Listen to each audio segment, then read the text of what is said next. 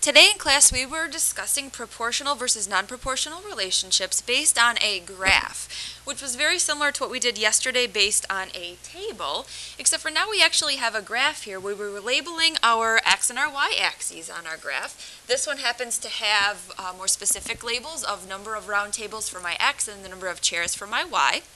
A couple of things to keep in the back of your mind. When you are graphing, we're connecting all of our dots together. Notice we want to label our 0, 0. Technically we should have a title at the top too, but there isn't a title on this particular example. And the question is just asking me whether or not this is proportional based on a graph.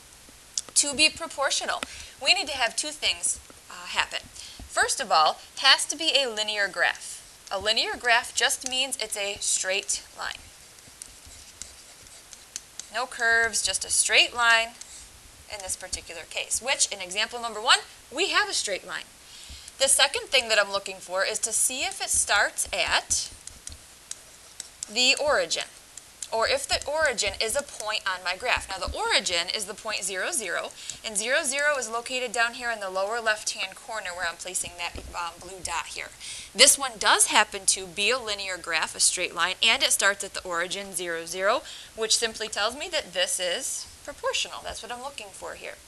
Now, if we have a proportional relationship, we can go down to this box down here telling me the constant that keeps the quantities proportional.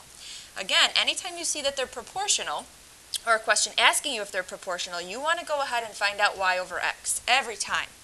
If I take a look at my graph up here, I want you to find a point. I'll choose this one right here, and use the values from that point. So again, my y value here is the number of chairs. At this point right here, my y value was 10. My x value at this point was 2. So when I divide 10 by 2, I end up with 5. 5 is my constant of proportionality, and that 5 would be consistent for every single point that's on this graph. Okay, so this one is a proportional relationship.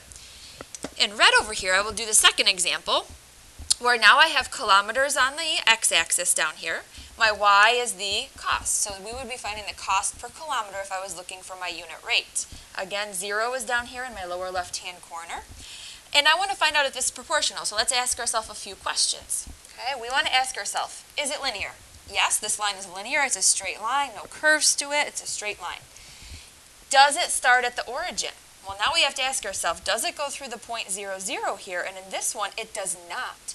As soon as I see that it does not start at the origin, I know this is a non-proportional relationship. And since this is a non-proportional relationship because it doesn't start at the origin, there will be no constant that keeps it proportional since it is non-proportional.